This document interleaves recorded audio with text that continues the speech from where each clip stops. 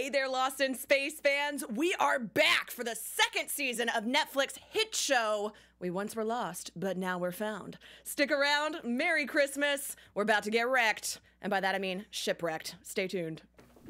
I'm Maria Menounos, and you're tuned in to AfterBuzz TV, the ESPN of TV talk. Now, let the buzz begin. Hello, everybody. Welcome to the AfterBuzz TV Lost in Space After Show. Yes, finally! We've been waiting through all of time, and now space is ours to reclaim. Thank God. Oh, we were talking about Lost in Space Season 2, Episode 1, Shipwrecked. I'm your host, Alana Jordan, and joining me today, very excited, James Maple. Hiya! A brand new AfterBuzz host. This is his first show, too. Yeah. Super excited, guys. Thank you for the welcome. Sci-fi fanatic. Yes. You even have an E.T. tattoo. Right here. A permanent member of the ET crew right here, so I'll be with you forever. And the Alpha Centauri, is part of my tattoo as well. Stay tuned, I may show it to you later on. See, this makes me happy. If we're ever on a spaceship, you are our Maureen. I Yeah. can just be like, you are the space maps. Show us your back. Just show my back. Check it out. James always got our back with his back. I love it. And joining us, Alice Ford. I love hosting with Alice, so I'm so excited. It's good to be back with you. And all of you As well, and I'm excited to talk about Lost in Space. Yeah. And right out the gate, Taylor Gates. Oh my God. Yeah. Oh, I love it. Yeah, back for season 2. So excited. We got more Debbie. We've got more robots. We've got oceans now.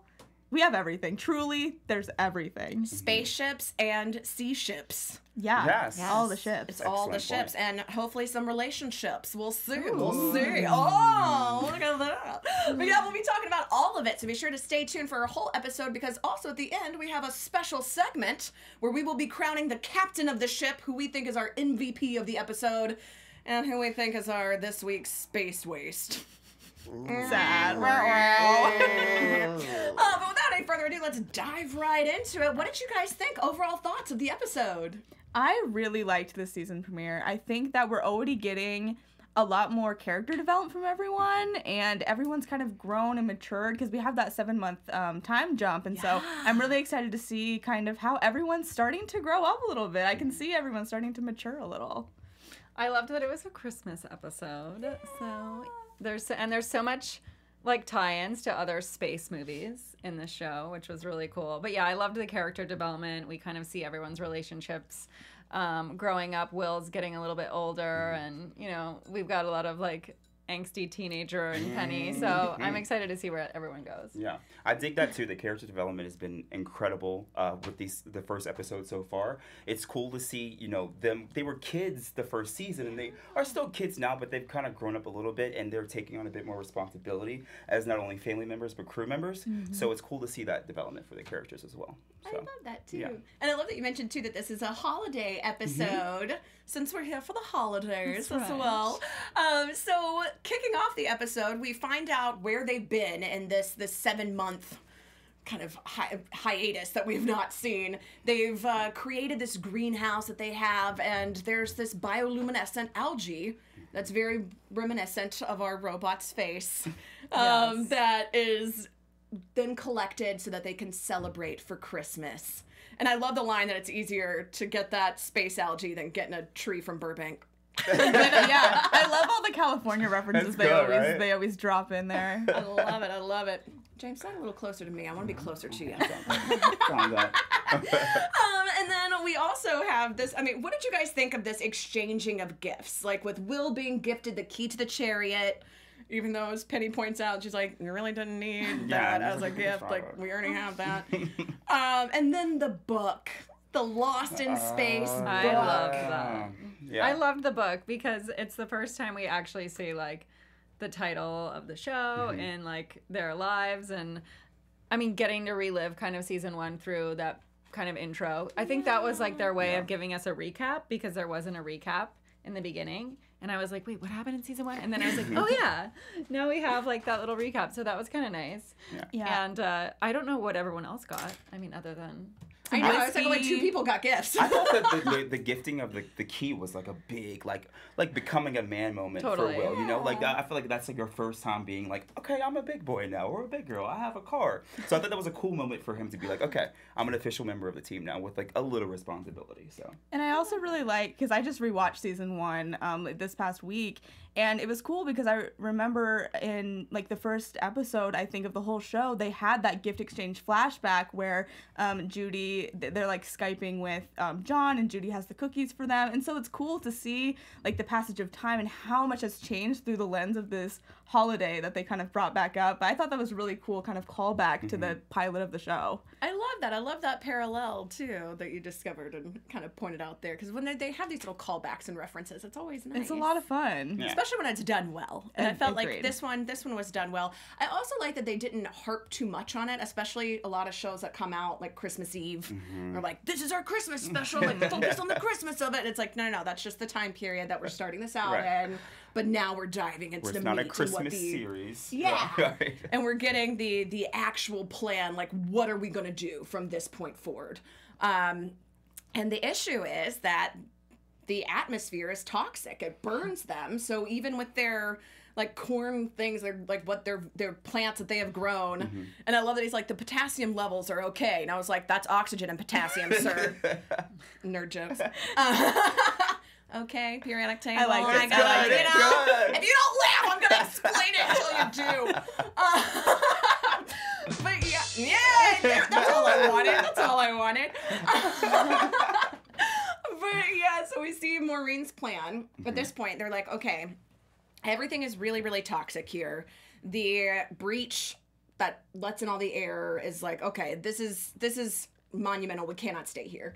We're trying to, keep it as we can, but Maureen is seeing there's going to be issues. And at this point, I feel like everybody should just shut up and listen to her anyway, because she's always right. And she sees that we have these thunderstorms that occur the exact same time, down to the minute. They can predict them exactly.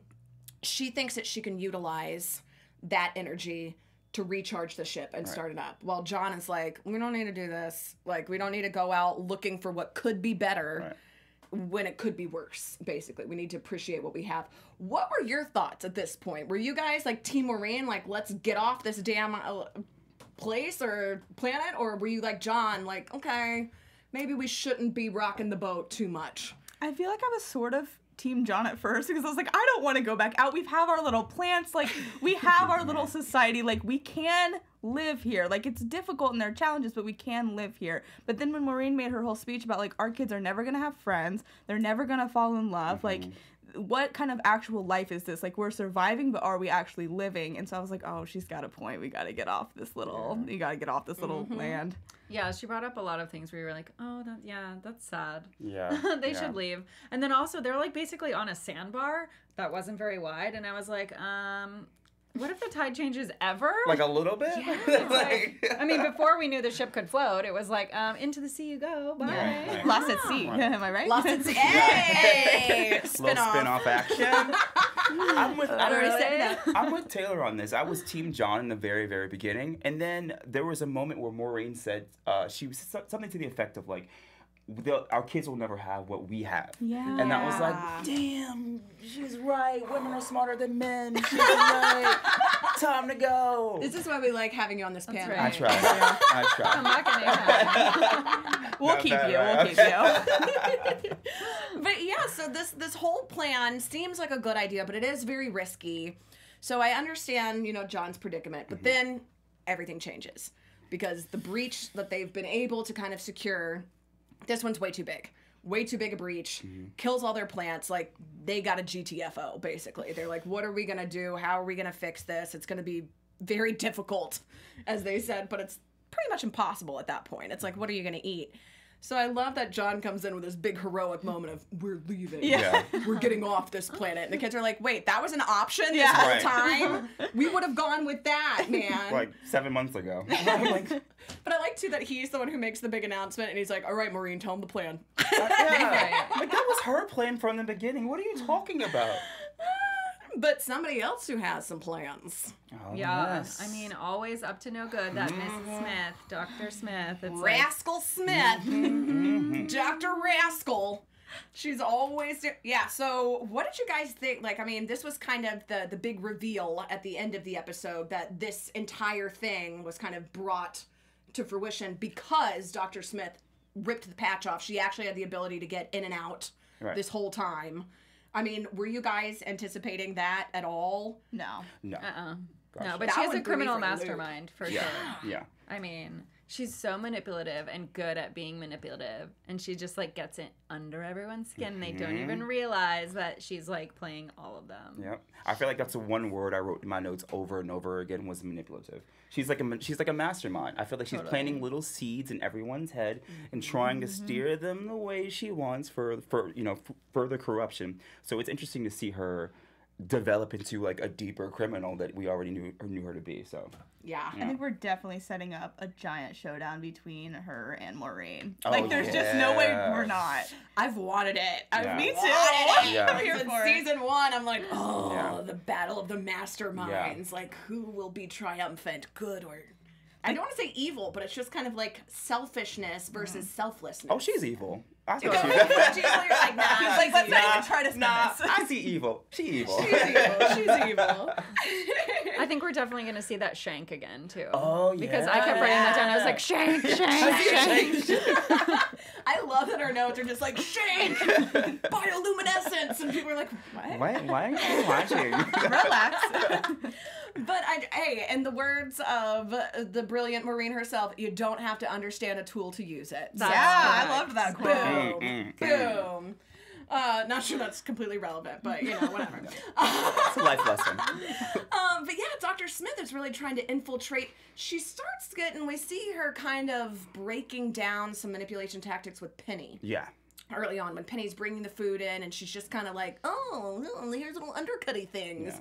And we know that she was able to kind of get underneath Penny's skin last season, too. So this whole dynamic just makes me feel uncomfortable. Totally. Yeah. I think it makes total sense, though, because I think that Penny, in a way, is sort of, I don't want to say the black sheep of the family, but her mind just works differently than that of, like, her parents and her siblings. And so I think she's kind of the most vulnerable to find someone who really does understand her and kind of can relate to her. So I think it makes total sense that, Dr. Smith is planting things in everyone's heads, but I think it makes the most sense that she's going the hardest towards Penny. Yeah. Yeah. Because she's going for whoever feels excluded. Yeah. Because she feels like she can kind of pick them off. The only good thing is, I mean, she may be crazy, but she knows how to sail. She does. So She does. I was not expecting that. Did you guys think she was lying? Absolutely. Like I said, she's evil.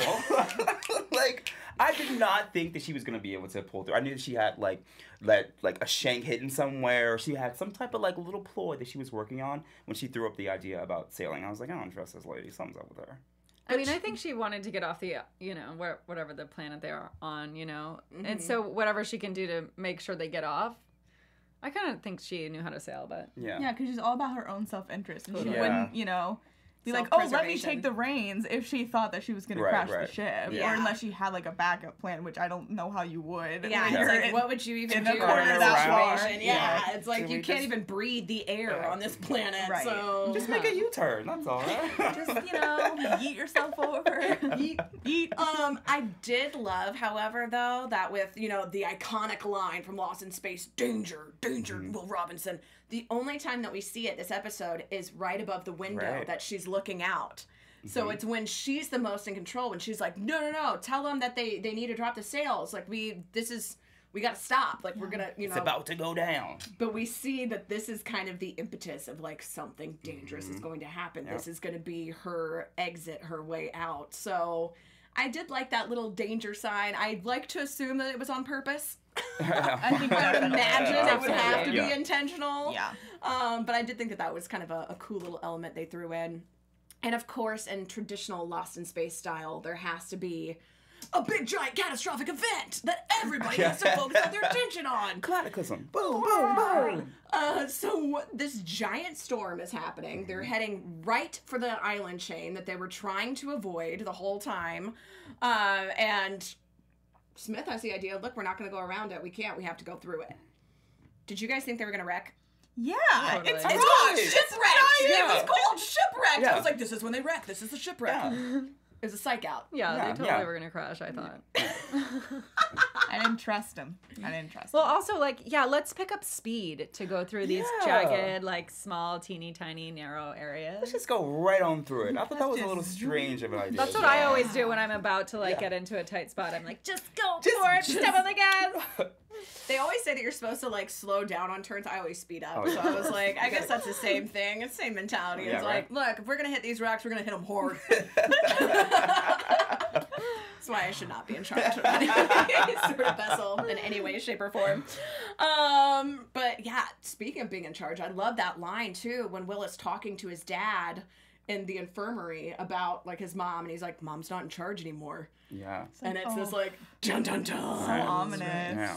And he says nothing in response. I know, right? But it's like, what do you even say to that? Like, what do you say to that? I don't know. Yeah. But ultimately, I thought this was a really, really solid first episode. It set up, I think, really well this dynamic, especially between Smith and Maureen, when they even have this whole thing when Smith confesses. And she's like, look, I was the bad guy so that you didn't have to be. Yeah. So it's almost this idea of people accepting the roles that they're given. You know, like she's been given this role of outlier, of bad guy. So she's like, well, then I'm just going to own it. Makes me kind of love her. Yeah, she's like a fun villain. Yeah, it's yeah. definitely, She is. you know, love to hate. Yeah. Somebody you could definitely waterfall for. Hey. Yeah, I'm so sorry. But yeah, so the episode ends with this giant waterfall that you're like, no, Yeah. they're finally safe, and they're gonna go over a waterfall, and we're all freaking out, like, Mom and Dad are just holding on, Yeah. like, we have limitations to our willing suspension of Yeah. disbelief, like, they are not, like, this is not gonna end well for them, but luckily it stops right on the edge. Right in the nick of time. Right. Hey, Oh, somebody's vibing. Yeah, they stop, but then they see that there's some weird metal thing. in yeah. this, like, chasm. We don't even know what it is. It's like It's a some sort of scientific weird, term. like, yeah, Thing. it's like this Thing. like, chasm that's just in the center, and there's something like Mosesing this Yeah. waterfall. Totally. Moses. It's a parting word. Parting of the Red I Sea mean, vibes. Yeah, like, it was. straight Yeah. up, it Yeah. was. I was like, okay. So then we figure out, like, this is going to be what the show is going to be about. Yeah, yeah. Or what we assume that the show is going to be about. Do you guys have any strong thoughts on any particular scene? Was there anything overall that really stuck out to you that was like, man, this is the moment. I'm in it. I'm ready for the rest of the season. I'm really excited about like Dr. Smith kind of getting into everyone's heads because I feel like that's it's like such a sophisticated turn, I think, because we obviously saw like hints of that in season 1, but I feel like it's gonna get a little bit darker, a little bit more psychological in season 2. So I'm just really excited to see how that pans out. Yeah, And if she's had 7 months to plan in the Yeah. cell, it's like... Because I think she also had a laptop in there in one of the scenes. They like showed her working on something and then she's like put it under a blanket. Do y'all ever like inspect the room? I don't know. Right. Yeah. Is it like a wellness check that happens every couple of hours, right? There's a few things I'm like, all right, y'all got to be a little bit better about this. And they're like 7 months had passed. Yeah. We're not worried about that. Yeah, it's crazy. One of the things that I've noticed is I feel like there's like a shift of like matriarchy between Maureen and Dr. West. Like, I don't know, I feel like because I feel like there's a weird dynamic between Penny and her mother that like Dr. West is kind of like coming in for the swoop to be like, okay, baby, don't worry, I got you. I'm like, what is going on over here? What is happening? driving that wedge Yeah. deeper and deeper. So I feel like and then also when she kind of took the reins literally for the ship, that was a moment too where Maureen wasn't in control. So I feel like there may be like a little paradigm shift of matriarchy.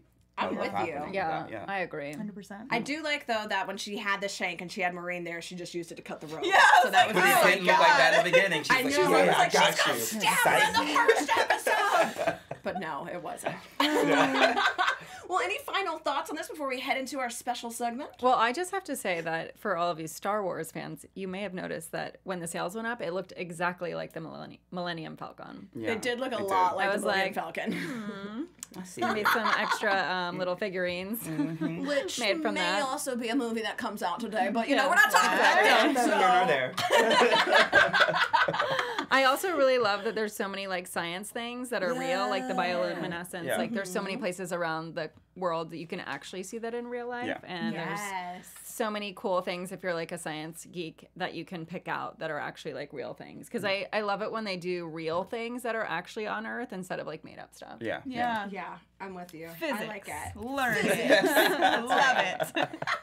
So we do have a special segment, our captain of the ship or space waste. So who was this week's captain and who was this week's space waste for you guys, I literally have the same person for both. Whoa! Because Dr. Smith, like, she steered that ship.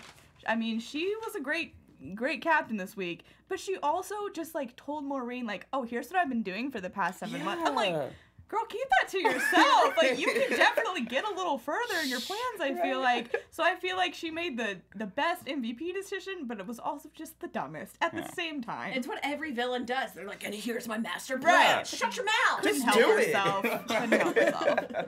I'm going to have to say that Dr. Smith was the captain for sure because she like used all of her evil ways to not only like help them out, but also Lane is like set free. Yeah. WTF. And so I'm going to have to go with Maureen being space waste because it's like you allowed that to happen. Snap. Shots fired. Literally. My MVP, I guess I'm gonna have to side with evil today, and I go with Dr. West. You're the real MVP. Yes, there it is. What? Yeah, she stepped up when I thought she was gonna like step down and crash the ship, so she came through. And space waste, my girl Penny, you're just like you're just walking emotions right now. I'm like, girl, like, what do you want? Like, do something. So I want her to develop into a greater force for the team. I'm here for it. I'm here for it. Yeah. Stone cold. Yeah, right?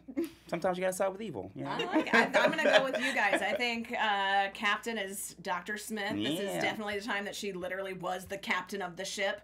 Space waste, though, I got to go with Will. Oh. Because this is the thing. Very sweet gift that you published your sister's work, but you basically stole her diary and then published it and gave it out to everybody. Sure. Kind of not a cool move, little Will. Just saying. And also, like, you need to figure out if you're going to drive super slow or so fast that you crash a chair. Pick one or the other. Even though I can't say anything, the first time I drove directly into my parents' house thinking I was in reverse. So I was like, I'm with you, Will. I'm also space waste. So there you go. Yeah.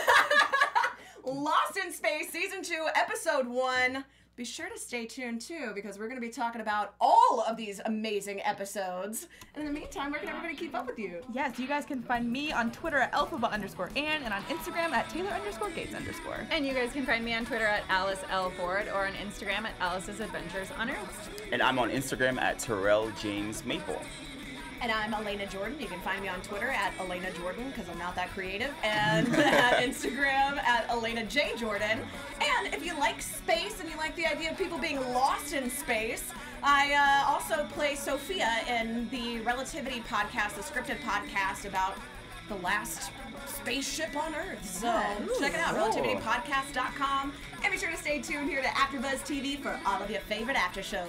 Until next time. Peace. Our founder, Keven Undergaro, and me, Maria Menounos, would like to thank you for tuning in to AfterBuzz TV. Remember, we're not just the first, we're the biggest in the world, and we're the only destination for all your favorite TV shows. Whatever you crave, we've got it. So go to AfterBuzzTV.com and check out our lineup. Buzz you later.